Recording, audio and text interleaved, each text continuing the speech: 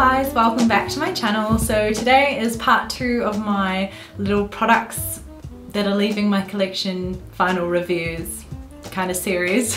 Today, as I say, is part 2, so I'm doing base products but not foundations. If you missed my first video, it was just foundations. I'd highly encourage you to go and watch that video as well, because I do talk about like my thoughts around decluttering and my sort of stance at the moment on receiving PR and purchasing and things, so I do kind of touch on that a little bit in that video. So I will link that up in the little info card as well as in the description for you. But yeah, today we're talking concealers, powders, setting sprays, primers that I am no longer keeping in my collection, and I want to give you guys like my final thoughts and reviews on them before they go from this house. So we'll start out with a setting spray. I actually don't have too many setting sprays in my collection. I think I'm only left with 2 because I've been doing very good at like working my way through them and not buying or like receiving new ones. So the first product that I'm going to gift to a friend, because it's still got quite a bit of product in it and it's a very bougie product I'm sure she will love.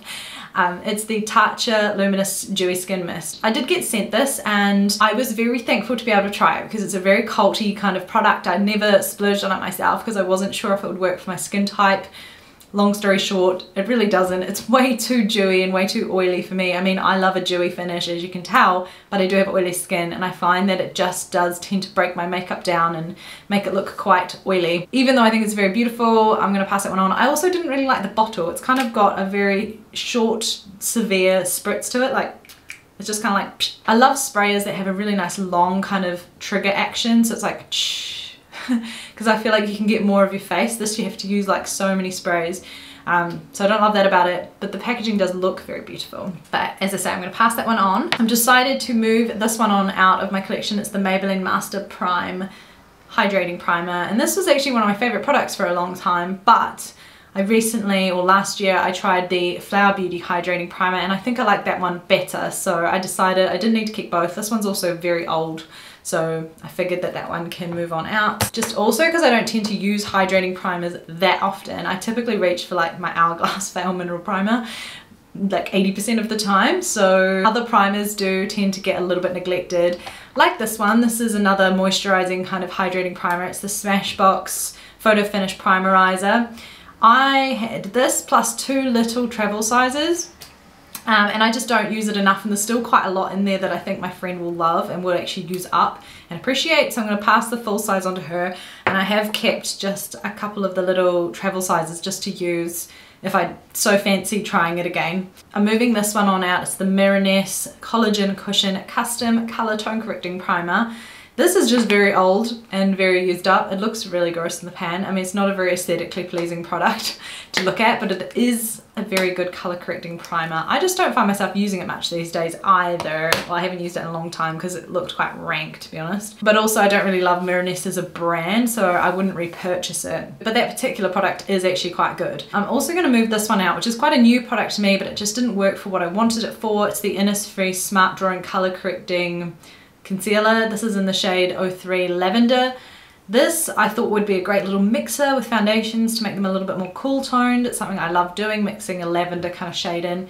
But this one I just didn't actually like the formula of. It's got like a cute little brush that you can just like brush onto your face, so I loved the packaging, but I just found it made my foundations break down really fast, so it wasn't actually a very good mixing product. I'm also going to pass on this to a friend. It's the Smashbox 24-hour Photo Finish Shadow Primer. I've hardly used this. I found it worked fine, but I don't use eye primer that often anyway, and I still have 2 in my collection even after my decluttering, so I'm going to give that one to a friend because it's still so, like, there's so much in it and it's not that old. I'm also getting rid of the Essence eye primer. This is the eyeshadow bed. This really should be in the eye category, but I don't know, it's a primer. Again, for the same reason, I have too many eye primers and I don't use them often enough to need them, and that one is very old, so it's time to go. I'm going to get rid of this, very sadly, but I can do a back to MAC for it. I'll empty a container out. It's the MAC Pro Longwear Concealer. Whenever I'd reach for this and use it, I actually really enjoyed it. I'd quite often use it underneath foundation as like a correcting kind of concealer, because the shade NW15 is a little bit too deep to use on the outside, like on top of my foundation. But I think it's a fantastic formula. This used to be like the cult favorite concealer everyone used before, like, oh, I don't know, it probably was like 6 years ago. It was like everyone's favorite. I bought this particular bottle probably about 4 or 5 years ago, and it is definitely expired. Like, it smells a bit funky now, which is very sad.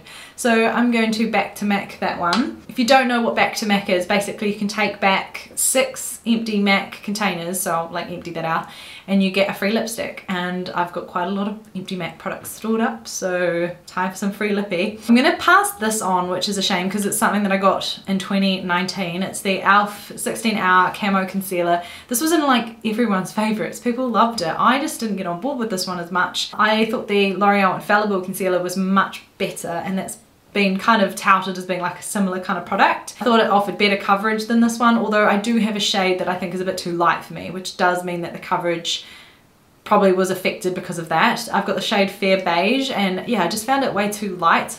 I don't really like that kind of Kim Kardashian style like highlighted under eye. If you love that, then these shades are awesome, because if you're near my skin tone, this will actually highlight the under eye. But I prefer concealer that's either matches my skin tone or perhaps is even a little bit darker, because I find it just conceals better. And they are coming out with a hydrating formula, which sounds really nice. And I think if I got that, I'd probably go for a slightly darker shade, and I think that would work really well. On that note though, I am actually getting rid of a L'Oreal Infallible concealer, but this is just because this is not the right shade. It's the shade 322 Ivory. It's a little bit too yellow toned. I love the shade Fawn. It has a wee bit more pink to it, and it works really well for me. So it's like my ultimate favorite concealer from last year. It's just that that isn't the right shade, so I'd rather not hold on to it. I am passing this on. This is the Revolution Conceal and Define Concealer in the shade C1. I thought that this was a pretty good concealer, but nothing like extraordinary. And it also does smell a bit like it's going off. So I feel like I can move that one on. Had it for a while. I'm going to get rid of this as well. It's the Revolution Matte Base Concealer. I picked this up just on a whim while I was over in the UK. Just because I was at Superdrug, I think it was, and was like, ooh, I haven't seen that before. I should have known that no one talks about this, and for good reason. It's not that great. It says it's a full coverage concealer. I would disagree. I don't know, there's just something about it where it didn't work very well, so didn't like that one. And this I just don't really use. It's the Maybelline Master Camo Concealer in like the green shade. It's really good for correcting if you have like redness or breakouts. I'm very lucky at the moment. My skin is very breakout free, which is awesome, so I'm just not really using this sort of thing. I didn't even really use it much when I had breakouts either. I found just using a full coverage concealer was enough, but if you do suffer with very severe redness, something like that can be good. Oh, I have another primer I forgot to mention. This is the L'Oreal Base Magique primer. I don't know, I accidentally ripped the label off. This is actually a really nice primer. I used to like love this back in the day, but I think the e.l.f. Poreless Putty primer is very similar and I prefer it, so I don't need both. I'm also going to pass this on, the RMCA No Color Powder. I just don't really reach for this kind of powder anymore, this kind of silica powder.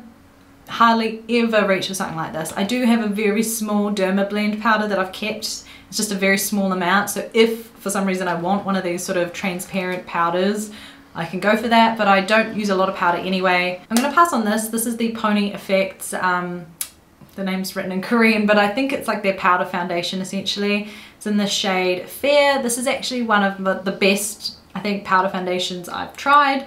It's really nice and silky and smooth. It's a beautiful formula. I just do not wear powder foundation at all. And the color of this as well is a little bit too yellow toned. I think if it was a little bit of a better match for my skin tone, if it had a little bit more pink to it, I think I would have kept it, because it is a beautiful formula. Comes with a really nice puff as well, so the actual product is beautiful. So if you are quite fair and you've got a little bit more of a neutral to warm undertone, I actually would recommend this. It's a nice product. I've got quite a few powders that I'm getting rid of because I just don't use it enough, and I had so many. The next one is by L'Oreal. It's their Infallible, again, why do they spell it like that? Infallible Magic Loose Powder. I did some work for L'Oreal in late 2019. I did a couple of Get Ready With Me's for their YouTube channel, so they sent me like literally a whole face worth of L'Oreal products. I loved a couple of them, like the Infallible Concealer, absolutely adore that product, but like quite a few of them were things that either I've tried in the past and thought were like so-so, or just things that I wasn't interested. This was one of those products that I thought, yeah, it works fine, does a nice job, but isn't necessarily something that I typically use on a daily basis. It is like that RCMA powder, where it's very finely milled kind of HD powder, but this one does have a slight kind of blue tinge to it that's meant to like brighten. It's nice enough, but not something I need in my collection. And then finally, I'm moving on out this. This is the Savvy Mineral Loose Powder. I think there are some real gems in the Savvy line. Savvy is a Australian brand. It's very affordable at price line. There are a couple of really great products from there, but then there are also some really tragic products.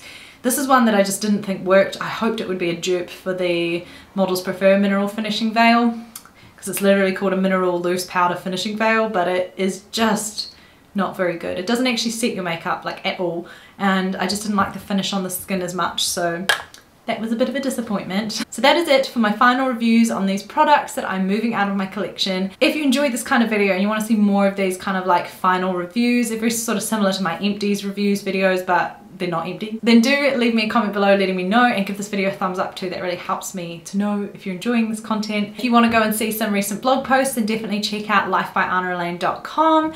And if you want to interact with me throughout the week in between my videos, then definitely go over to my socials. I have Instagram, Facebook, Twitter and Pinterest. And until my next video, I hope you guys have a wonderful couple of days, and I'll talk to you then. Bye!